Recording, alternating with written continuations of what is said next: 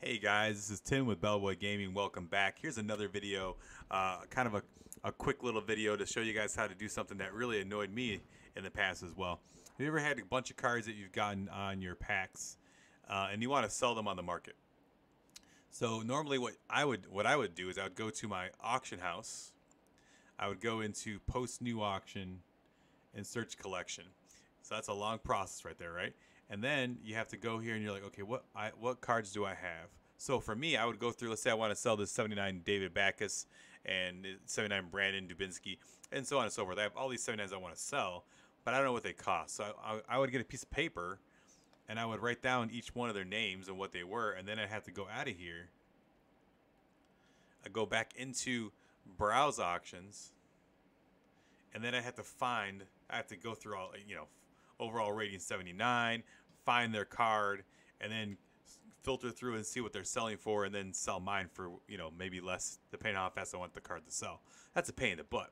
So I watched a couple other streamers, and I'm like, wow, this is how they do it. It's super simple. So let me show you how to do that. So what you're going to do is, it's kind of crazy. It's kind of like, I never thought of doing it this way, but it's really cool. So you're going to go into sets, believe it or not.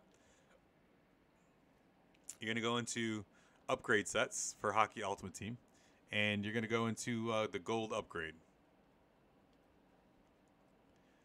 And we're not going to upgrade our gold cards that we want to sell, our 90s or whatever that you guys get in your packs. We're just going to go in here. We're going to say search collection, and we're going to select the cards that we want to find on the market, find their price so we can sell them.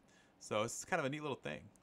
And I give credit to UG Dynasty for this because I was watching him. I was kind of watching his channel and he was doing this. I was like, oh, this is pretty awesome. So I figured I'd throw it on YouTube so you guys could see it. So I'm going to go, let's say I want to find out what the, obviously I can't do Gretzky's untradeable. Let's just find a 79 card that was trying to do. Let's go to trade eligibility, tradable. All right, let's find there you go. So I want David Backus. I want to sell these cards on the market. So I'm just multiple selecting them. And then I hit X to send a set.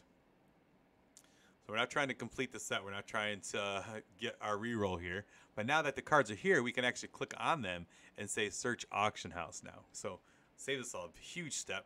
I can find out what he sells for. So he sells for, actually, 1,500 coins. It looks like it's buy. Oh, 950 coins for buy it now. So you can go in here now and sell them for 950. Auction item, 950. Same thing. Brandon Dubinsky. Search auction house. Same thing. We can find out what he sells for, and now we can quick sell. We can not quick sell, but we can sell them on the auction house. I'm not going to sell you 79s. They're going to be a reroll material for me, anyways. But isn't that pretty awesome? So now you just throw them in the set, and then you can search for the auction house really quick to find out how much they're worth, rather than going the long way, which is the way I was going. So that's how you are able to find what the price of multiple cards are inside NHL 20. Pretty awesome. If you guys like this video, like it, and subscribe to our channel if you want more videos like this. Thanks for watching. We'll see you in the next one. Peace. What do you think about the logo up there? Pretty cool, huh? Bing, bing. We'll see it.